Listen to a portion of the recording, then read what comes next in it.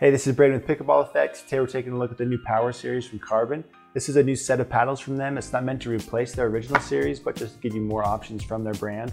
Their first paddles are very control oriented, so they introduced these, which are supposed to give you just a little more power, a little more offensive ability in comparison to their original series.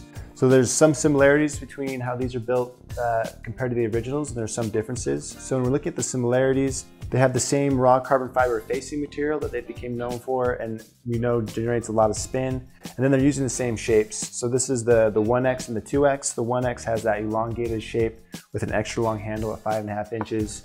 And then the 2X is more of your standard, a little shorter, a little wider, and then a shorter handle that's just under 5 inches. So those are what's the same. Difference-wise, they're introducing a new technology they're calling unibody tech. So what they did is they injected foam around the perimeter of the head and in the grip, and then they added a thin layer of carbon fiber that goes around the entire edge of the paddle that seals the top and bottom layers together, sort of like a weld. This is the second brand I played with that uses this technology. I'm a big fan of it. I'll talk about some of what it does for the paddle in the play test, but that's the Carbon 1 and the Carbon 2X. For this review, I'll be playing with the 16 millimeters, even though they also offer 14 millimeters in both of these shapes. So let's go put these on the court and see how they play. After playing with the paddles for over 2 weeks, here are my thoughts on their performance. I'll first talk about what I liked, then what I didn't like, and then I'll share my thoughts of how the 1X compares to the Hyperion CFS 16, and then offer my recommendation at the end. So starting with what I liked, I think Carbon accomplished what they were trying to achieve. These paddles are noticeably more powerful than the original series and keep the identity of past Carbon paddles with big spin. Although you get more power in comparison to the original series, I would still categorize these as all-court paddles and not power paddles, which I think is a good thing and will make them more appealing to a larger group of people. The extra powers combined with big spin, my spin tests were giving me between 1725 and 1750 RPMs, which is about 100 RPMs more than the original series.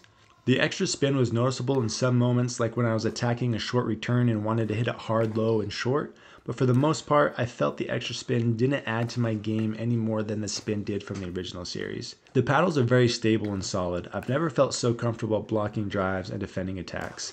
I really like that about these paddles. The extra pop and good stability also made them really strong when countering speed ups. I also want to mention their forgiveness. Both paddles played forgivingly. The Carbon 1X made a big improvement in forgiveness compared to the original Carbon 1, and the Carbon 2X kept its same high level of forgiveness and was even a little more forgiving than the original and the throw area of the paddle, which helped make them more player friendly and reduced overall errors. It's nice that Carbon offers these in a couple different shapes too. They offer the most options when it comes to shapes and thicknesses when compared to other brands that are using similar unibody tech. So here's what I didn't like. The extra boost in power does come at a sacrifice in feel. Both of these paddles have a stiffer feel that isn't as easy to connect with as the soft plush feel of their original series. I started playing with these after I finished my review of the 6-0 paddles, which use the same tech, so I had adjusted to the feel of these already and was controlling them quicker than I was the 6-0s. But everyone I shared these with did not connect with them immediately like you would with the original series.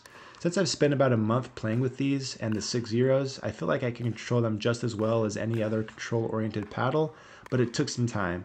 If you're an intermediate to lower level player, then you may find yourself popping the ball up more with these than you would with a control-focused paddle, even after you've adjusted to it. Talking about the weight, both of these fall into the mid-weight range, though the 1X does have a higher swing weight than the 2X. I wouldn't consider either of these fast paddles, but I didn't feel like they were too cumbersome either. The higher swing weight of the 1X may bother some people though. It's not a light paddle. The last thing I'll mention here is the price. I was not a fan of the price. They're very expensive at $230. I would have liked to have seen these come down a bit, though I do really like the way they play. Now I want to do a little comparison of the 1X to the Ben Johns Hyperion CFS 16. Players seem to be interested in how these two compare. They both cost about the same and they both fall into the all-court category. Lots of players use and love the Hyperion CFS 16, but those that didn't pointed to the extra head-heavy design and the durability of the handle as reasons they didn't like it. The 1X is better than the Hyperion CFS 16 in those areas. It's not as head-heavy and it has a very durable handle that won't break on you. However, the Hyperion CFS 16 does have a more pleasant feel to it that makes it easier to control and take pace off the ball when you need to. I don't think that the 1X makes the Hyperion CFS 16 irrelevant. If you liked how the Hyperion CFS 16 played, but it was too heavy for you, then I think the 1X is a great route to go. But if you're looking for that all-court playability and need some extra help with your soft game, then the Hyperion CFS 16 is the way to go as long as you don't mind the extra weight. So here's my recommendation. If you're currently playing with a 16mm raw carbon paddle without the unibody tech and are looking for something familiar but with a little more power, then I think the Carbon X 16mm paddles are a good option. It has the ability to be controlled well, but will add some power to your game to finish points. Plus, the extra spin potential doesn't hurt. If you're someone who needs more help with their soft game and often pops the ball up, then I'd recommend Carbon's original series over the X series. The original series has a softer feel and absorbs pace off the ball better. So that's everything I have for you. Thanks for watching, and I hope it helped.